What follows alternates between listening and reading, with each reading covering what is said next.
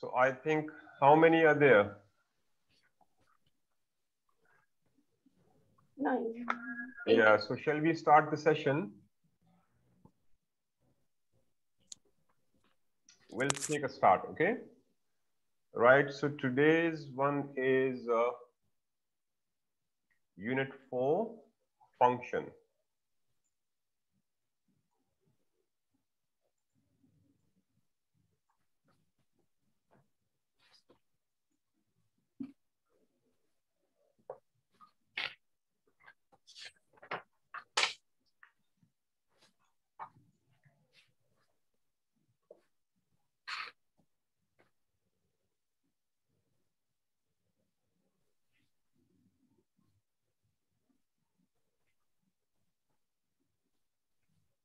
Is it clear to you?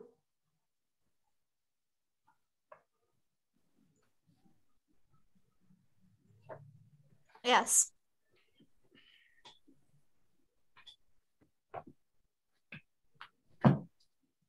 Right. So, function. What is a function? A function is a reason why we communicate. Every time we speak or write, we do so for a reason. What we say has a purpose or function. Here are some examples of function. So function, when it comes to the function, that's the other aspect of the language. Grammar we talk about, lexis we talk about. What is the grammar and lexis contribution in the language teaching? Now, the third area is the function, where we use language for the communication purposes. So if you see here, they have given you different reasons for that we talk, we communicate. Like you see, apologizing.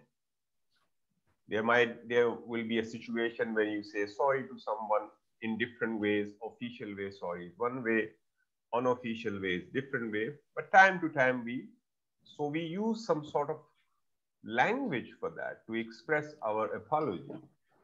Likewise, greetings, clarifying, inviting, advising, agreeing, disagreeing, refusing, thanking, interrupting, expressing obligation, expressing preferences, and likewise some more also might be there.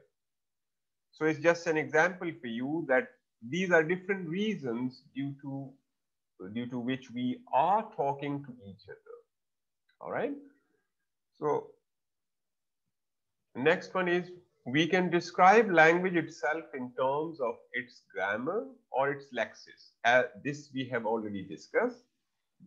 When we describe the language grammar-wise, like we check different things, grammatical point of view, lexis point of view, where different vocabulary is there, chunks are there, relationship of the words with each other. So that's we discuss in that. Now, functions are a way of describing how we use language.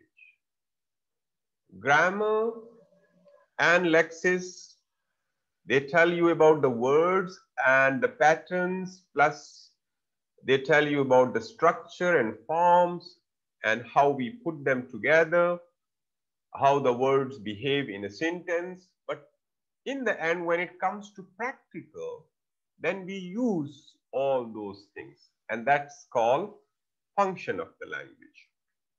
When we describe the function of language, we focus on the use of language and its meaning. So in the function, our focus is on use of the language and its meaning. For the people who are in the context where it is used, context, the situation where we are talking to somebody. Now here you can see they have given you a table.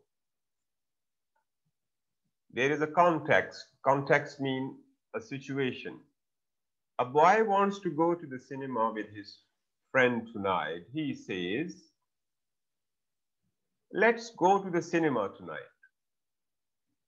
Now context, is that he wants to go to the cinema tonight. So you suggest something like, say you say like this to your friends, and in a lot of occasion in our practical life, we suggest different things. Okay, let's have a cup of tea, let's go for a walk, okay, let's watch a movie, okay, let's play a game. So different things are there. Function: suggesting, making a suggestion about going to the cinema. Now, if you see context, exponent, function. So if you see what is exponent, it is the language we have used to express a particular function. So we use that language. We make sentences. We say different dialogues to express the function of something, what we want to say, our feelings, our thinking to the others. Is this clear? Context, exponent, and function. All right. Likewise, they have given some more example over here also. You can go through that. So we will go down and see what they say here. The language we use to express a function is called an exponent. You can highlight that and keep in mind the language we use to express function is called an exponent, as you saw that in the above example. The sentences in the middle column in the table above are example of exponent. In the third column, the functions are underlined. You can see from table that we use the ing form of a verb like suggesting, asking, to name functions. The words after the function in the third column are not the function. They are the specific topic that the function referred to in these contexts. So this is what is the explanation, what they told you in the table. Right, so what you need to keep in mind over in out of it is the exponent and the function. And what's an exponent? It's the language we use to express different functions. Now, the next paragraph, an exponent can express different function at the same time. Highlight that, okay, and try to understand this. It all depends on the context it is used in. Now here they say an exponent. One exponent mean a dialogue, what we say, can express different functions. It can be used for various functions. Dialogue is one, but we can use it for different functions, the same dialogue. How? It all depends on the context it is used. The situation where we are talking about something. So we will say some words. Those words meaning will be one way in one situation. But if the same words we use in another situation, it will have a different meaning than the first one. Now, don't be confused. We will go through an example. It will be clear to you. For example, think of exponent, I'm so tired. This could be an exponent of the function of describing feelings. But who is saying it? Now, when we say I'm so tired, so it's my feeling, right? But it depends who is saying it. The person who is saying, who is that? Is an adult, is a child, it's a sick person, is an athlete. So when all they say in different ways, it means different ways. Who is he or she saying it to? And to who they are talking? Where is he or she saying it? Situation is where. For example, what's the context in which it is being said? Imagine saying I'm so tired in the following different contexts. So now we will see when we say this exponent, I am so tired, and context of the scenario where we are saying it's different, how the meanings are different of the same. Context is what? A boy talking to his mother while he does his homework. A boy is talking to the mother and doing the homework. Possible function would be what?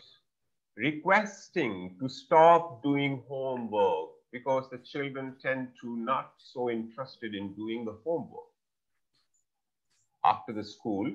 So they fix the time for that, but even that's a burden on them, you know. So they want to go and play in the evening. So when the boy talked to his mother like this, that I'm so tired, means I want to not continue with the homework. But look in this other scenario, a patient talking to his doctor. When a patient says this to a doctor, that I'm so tired, describing a physical state. So definitely, when I go to a doctor and I say, Doc, I'm so tired. So what does it mean? That I have less energy. There is some problem in my body, you know. So he may prescribe me some vitamins and some food and will prescribe some checkups for that. All right. So this use of I am so tired while I'm talking to the doctor is different than the one which is the child is talking to the mother. Is this clear? Yes.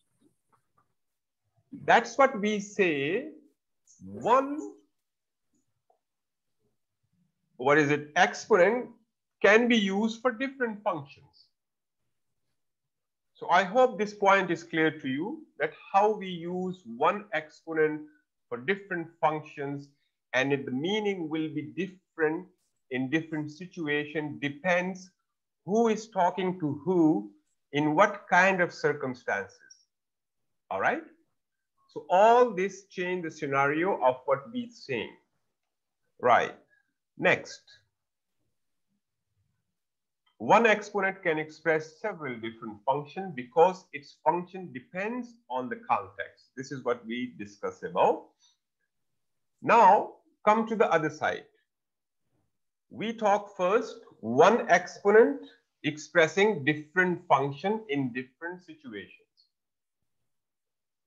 But one function can also be expressed through different exponents. Try to understand this now. It is other way around what we discussed before.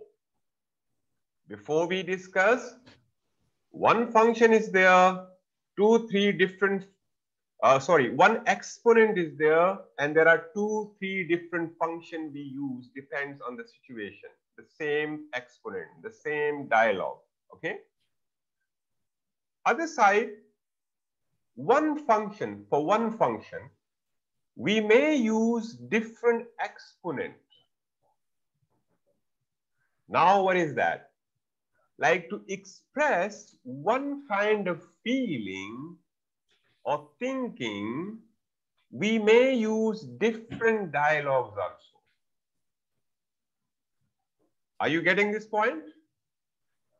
So if you see, it is other way around. One exponent, different function. One function, different exponent. Can you visualize this? Chamatka? Yes. All right.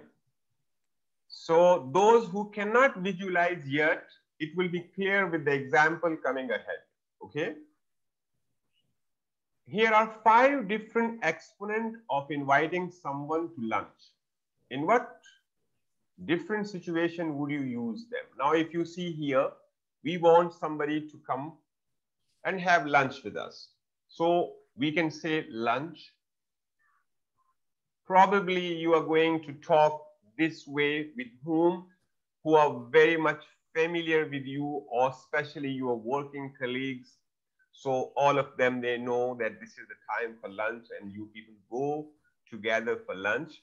Then there you just have to say lunch, and it is obviously clear that you are asking them that it's time for lunch, let's go for lunch. All right? So only one word you use there, one exponent, lunch. But it also means to come for the lunch, inviting somebody. Coming for lunch, you say this also. If you see your colleague is busy with the work and still even not thinking whether going for the lunch, then you ask, coming for lunch, all right, to confirm whether she or he wants to go with the work or wants to take a break. Exponent, first exponent, second exponent, purpose is same. Come for lunch with us. All right. Now, for example, your colleague is busy and 2, 3 you people are waiting, and you have a group or somebody you call that, sometimes you call it gang also. So then you call that, okay, that one, she's not coming or he's not coming. Then you're asking, okay, come for lunch with us, mean leave it, come on. But purpose is same, which we asked in the first exponent. Next comes, why don't you come for lunch with us? All right, same purpose. Would you like to come to lunch with us? Again, the same. Exponent is different, purpose is same. We would be very pleased if you could join us for lunch. Same. Is there any difference? Function is one. Am I right? Yes, sir. Function is one. Expressing our feeling of inviting somebody in thinking using different exponents. This is what they are talking to you, that they're like in the first one on the previous page we discussed, there is one exponent will have different function in different situation. That's we discussed first. Like the child say, I'm so tired, or a patient say to the doctor that I'm so tired. But when it comes down here, for one function, we can use different exponent as well. And now these exponent which we have used, we categorize that, you just see on the right side, informal to formal. Like the first one which we say lunch, it's very informal. Likewise, the level of formality is going up. Coming for lunch, come for lunch, why don't you come for lunch? And when it comes to the last one where we say, we would be happy, we would be very pleased if you come, if you could join us for lunch. Is a very formal way of inviting. So usually you write these on the invitation cards to the people, formally inviting them. All right. So I hope this is clear, and then we will have a little bit more discussion on it. Let's see. Yes. All right. These exponents express different levels of formality. These exponents which we discussed here above, they express different levels of formality. For example, more or less relaxed ways of saying things. Relaxed ways mean you don't bother much whether you need to use some particular words. So relaxed ways when you are with your friends, with the family, with the people around you who are familiar with you. Okay, so you are in the relaxed mood, you are talking. Generally speaking, formal mean more socially distant. What is formal? When you have more social distance with a stranger, usually, okay, at official occasions. Language is used in more official and important situations amongst people who do not know each other very well. So when we don't know the people, we are trying to be quite more polite, you know. And when we want to be in that way, so we use formal language for that, right? So like your friends very much, your friends from the school, and when you meet up with each other, so your social status might be different. But when you talk to each other in Sinhala, you say tamse to each other. But you don't call anyone stranger tamse. They will start fighting back with you, you know. So that's what it is, what they are saying here. We tend to use formal language mostly in a situation where the social distance is more between the people. And when the familiarity is more, we tend to use very informal language. Right. Informal, more socially casual language often occurs in relaxed situation amongst friends, people who know each other well or treat each other in a relaxed way. Right? This is for the informal language, opposite to the formal. Informal exponents are sometimes colloquial. Colloquial, what is it? For example, very casual, like the language which you use, slang language also we call that. Okay, very casual way of talking. Very casual and conversational, such as he's off his head. He's off his head mean he's crazy. What do we call that in Sinhala? Pissu. More also we say, right? Okay. There are also neutral exponent. Now this thing we didn't discuss about. Neutral exponents, which are used when we want to show neither great respect nor too much casualness towards the person we are talking to. So when a situation is there where you don't want to be very much formal, so when you are very formal to someone, it can go two ways. We will discuss in the next paragraph. But commonly, samane, when we formally talk to somebody, so we are paying respect to that person. When we are talking informally, so it also can go two ways. One is we know the people, we are with the family, friends, colleagues, we are very free and casual with each other. There it is used. You got? But there is another way of the formality of the language, which is neutral. What's that? Neither so informal nor so very formal. In between that. It means you tend to not pay much respect to the person, nor you want to insult or to be disrespectful to someone. Then you use what? Neutral language. All right. So, yeah, they fall between formal and informal. Why don't you come for lunch with us in the above exponent is an example of neutral exponent. If you can see that, the central one, okay? Right. So now we will go to, is this clear up to so far what we discussed? Is it clear? Yes, sir. All right. Any question, please, you ask me, because I would be happy to answer that if there is any confusion. Next paragraph. People usually choose to use the level of formality that suits the situation. Commonly, we talk according the formal language level of formality which we use according to the situation. All right, and we sense, that's called sensibility. A person who doesn't have sense of talking, they don't know how to talk to somebody. So that person is not that much respected among the people. Why? Because mostly say that she doesn't know how to talk to someone, or he doesn't know.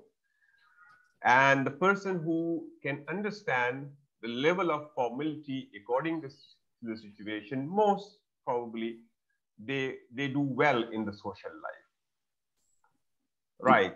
This is called appropriacy. So highlight this word. When we use appropriate language according to the situation, we call it appropriacy, language appropriacy. So that's what when we comment on somebody's language, we say language appropriacy is not there. When we are evaluating somebody's performance in the office, or we are evaluating somebody's performance professionally, or somebody speaking, test like in the Cambridge exams, we take the speaking test. There we check appropriacy of the language, how they are using it. So appropriate term is, the suitable term is what? Appropriate, or appropriacy of the language, or language is used appropriately. This you can use when you are writing the comments on the students' writing or about their performance, okay? Language-wise. A teacher greeting her class. Now they are giving you example how the language is used appropriately. For example, a teacher greeting her class could choose to say, I would like to wish you all a very good morning. Or hi guys. Now you just see, both exponent are explaining one function, greetings. But a teacher comes to the class and she say, I would like to wish you all a very good morning. Children might be looking at her face, what happened to our teacher today? Right? Why? Because she's using very formal language. Children are not expecting that. And if she gets inside the class and then she says, hi guys, that's also very inappropriate. Both of these are likely to be inappropriate. So what we say, the language is not used according to the situation, that is called inappropriate language. These terms, note it down, because it's very useful when you give the feedback on somebody's performance. So try to use proper term for that. So you can use about the language appropriacy. Language was used appropriately or inappropriately. And a very formal way we talk about the people, for example, if we say in the casual way, she's very rude. All right. So this is kind of like neutral or maybe informal kind of. But when you say in the formal way, when you say your behavior was very inappropriate, that is very formal way you say that she was too rude to me. Okay. Right. So these terms, because the teachers, they need to use very appropriate language. That's what is the difference between the teachers or teachers of a language and the common people. You need to use appropriate language according to the situation, and you need to have good vocabulary and terms to express your feelings. Right. So next is what? Where were we? Right. Inappropriate mean unsuitable in many classroom situations. The first, now they talk about the first when she said, I would like to wish you all a very good morning. First, because it is too formal. For the second, and for the second, and the second, because it is too informal. All right? Too formal and too informal. So you don't have to be, because in that situation you have to use a kind of normal, like usually they say good morning children, that's fine. All right, everyone or something similar.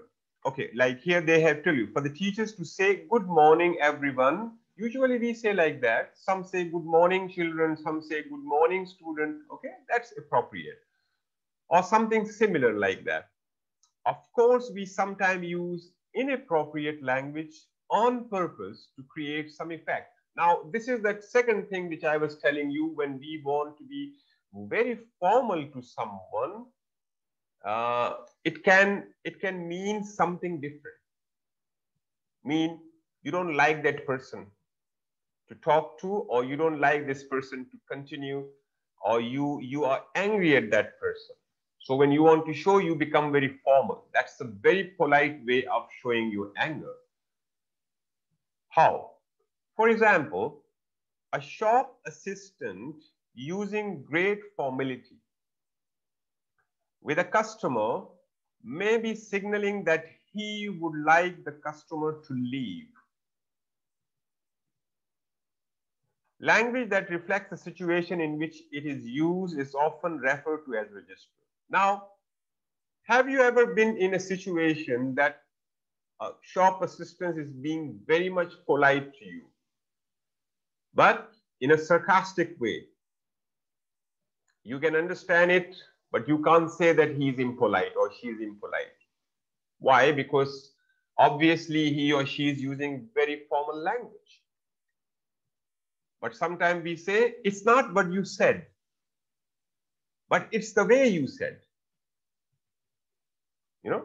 So she said, like, for example, they tell you very politely, madam, this, that, and you know, so it means they are sarcastically saying that you leave this thing, please, and go. It happens. You may observe that. Okay. So these are the kind of, like, you know, in between the lines, if you can sense the thing. Most people, if they, like we say, it needs common sense to understand these things. But what to do? Chamatka? Common sense is not common. That is also they say. So usually it depends to whom you are talking and how they get it. But in a very formal situation, or a normal situation, when you become very formal to someone, so it is sarcastically they are doing something. Yes, madam. Why not, madam? All right, madam. It means they don't like you to continue whatever the business you are doing with them. Right. So next thing which they tell you here, language that reflects the situation in which it is used is often referred to as a register. Now underline this word. If you remember in the function, they have given you this one word, register, in the last. And I told you that if you have done it wrong, leave it, because it will be discussed in the next one. Not the function, in the lexes, I think. Lexes they have given. Right, function we are doing now. So what is register?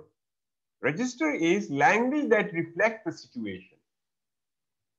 Language mean appropriately when we have used a language according to the situation is called register. So we say they have used a formal register or informal register, mean the language is used formally, they have used the language, or informally. So the language is register, they should use a formal register here. What does it mean? They should use a formal language.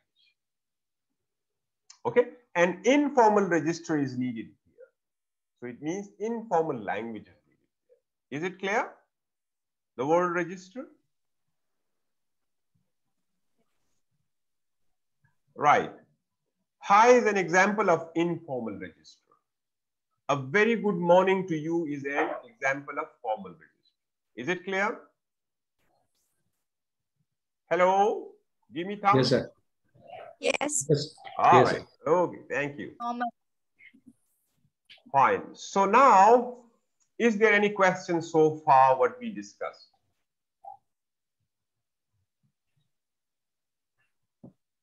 Any question? So how many things we discussed so far? Exponents, okay, functions, one exponent, different function, one function can be expressed through different exponents. All right, formality to informality, appropriacy of the language, inappropriacy, and then coming to formal language, neutral language, and informal language. Then we come down to the register. A few things we discuss only. All right, not much. So we will go to the key concept. Key concept, I told you, we have to see there might be some important kind of things over here. Not necessarily all the points which they give you are important, but certain can be suitable according to your teaching style. All right. So course book in the 1980s and 90s were often organized around function. Each new unit focus on a new function. For example, unit 1 expressing likes and dislikes, unit 2 making suggestions, unit 3 agreeing and disagreeing. These books were based on the functional approach. Now you understand when we say functional approach. When the book is based on the functional approach, it means they tell us how to use the language. So before that, 80s, the books were mostly on the grammatical approach. These approaches we will discuss in the coming units, but grammatical approaches were, functional approaches were, communicative approaches were, lexical approach. All these approaches are the ways, different ways of teaching language. We will discuss that in the unit, most probably, I think, is unit 16 or 17. All right. So just keep in mind, functional approach, unit 15 they have given, yes, we will discuss that over there. So nowadays, most of the books are based on the way language is used. So it's easy for the student to contextualize and visualize their language, that how to use in a situation. Next point is, a focus on function in the classroom can lead to an emphasis on communication and learning language in chunks. Do you remember chunks? Chamatka, what is a chunk? Why? Kind of phrases like word chunks. Like Yeah, but there is kind of phrases I know. Don't give me general answer. You know, give me particular one, specific one. Why? Because I know you are very specific about the notes. Idioms, phrasal verbs, collocation. Collocation, fixed Idioms, expressions, phrasal verbs. Exactly. Chunks are collocations, fixed expressions, and idioms. All right. In our normal life, can you people tell me where we are using chunks? What's the importance of the chunks in our mother languages? We discussed that also. Anybody remembers that? Oh, suddenly express something. It has a very important role in learning our mother language. You people have forgotten that. Niloja, Modita,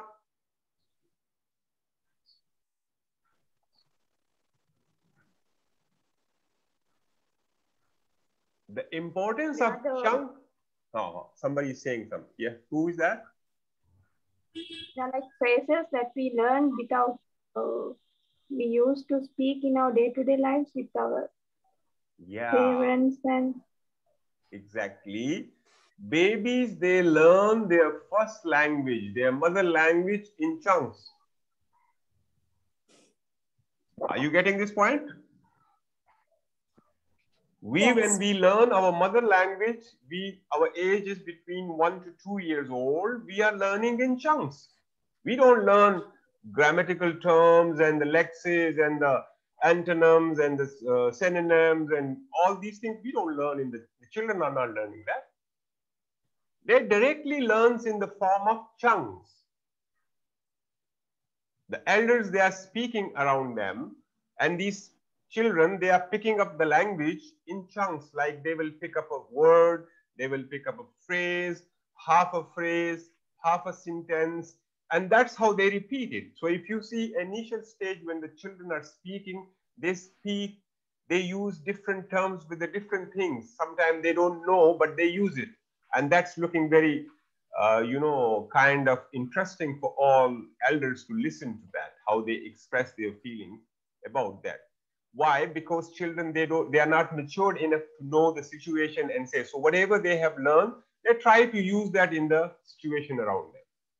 So sometimes it's very funny what they say.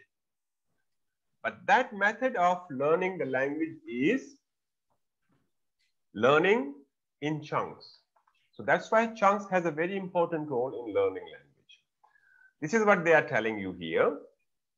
A focus on function in the classroom can lead to an emphasis on communication and learning language in chunks.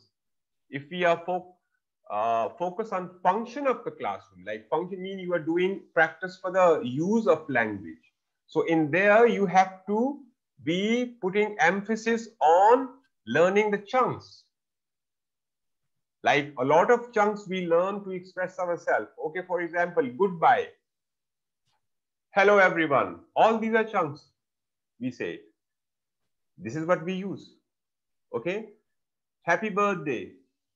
All right. These kind of a lot of chunks we are using in our language. So that's why when you are practicing the communication, you have to emphasis will be going on the chunks, right? Next point is writing is sometimes taught through functions. For example, when learning to write letters of complaint, learners can learn expression for greeting, explaining your reason for writing, describing your complaint, asking for satisfaction, signing off.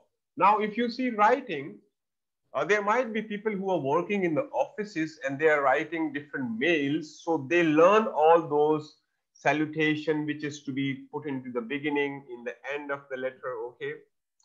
Should you have any question, please do contact me. In the end, they put looking forward to your favorable reply. All these they learn in the chunks, these ones, the function, sorry. So in the writing also we use that different function and we learn in that way and we are putting in that. Sometimes they don't know very exactly whether they have to use these or not, but they know that, okay, you have to put it in that way. So in the writing also, we learn the writing through functions and these different, like if you see greeting cards you are sending, there are particular ways of writing it. Complaint letter you are writing, there are particular ways of putting it there. Complaint, how to put your complaint in that. So particular words are there to be used. Okay. Next one is nowadays, we usually find function taught together with a structure. They contain so that the learners do not become confused by meeting a wide range of grammatical patterns together at the same time. Nowadays, method of teaching language is that we try to teach structure, mean the grammar side, along with the use, function. That's the method. And if you see the latest books in the grammar, so you will see the use of it is also mentioned. They will try to explain a structure and then with the structure, they will put the use of it, how it is used. All right. So that's what is the nowadays way of teaching language. We can see that this is in the extract from a map of course below. In the third column, grammatical structure is given together with an exponent of function expressing likes, which are expressed through this structure. Now, if you see, usually the content page, it is like this of the books. Like you see here, unit 6. Function expressing likes. Now in the grammar, what are the areas in the grammar dealing with this? It will be first and third person present simple affirmative. Because when you express likes and dislikes, mostly you are using present simple. I like this, I don't like this. Okay. So that is how they relate the grammar with the function. And in this way, teaching is easy of the language. Students also understand. If you teach grammar in isolation, means separately without telling the student how to use it, they will not be able to make the link of that grammar with the practical use of the language in the society. Right. Next point is combining function and grammar helps to give grammar meaning and context. Reason behind it, why we combine grammar and function together? Because it gives meaning to the grammar. Otherwise, grammar is they say it's a boring subject. Whenever you discuss grammar, it is boring when you are discussing the grammar rules and terms and different, things in the grammars, and you are not relating it with the practical life. If you relate it with the practical use in the social life, it becomes interesting, right? It also helps learners to learn function together with grammatical structure that they can then transfer to other contexts for use. All right. So that's it about the function. Have you got any question? No, sir. So it means you have understood very well or not understood, not at all. Out of this, which shall I take?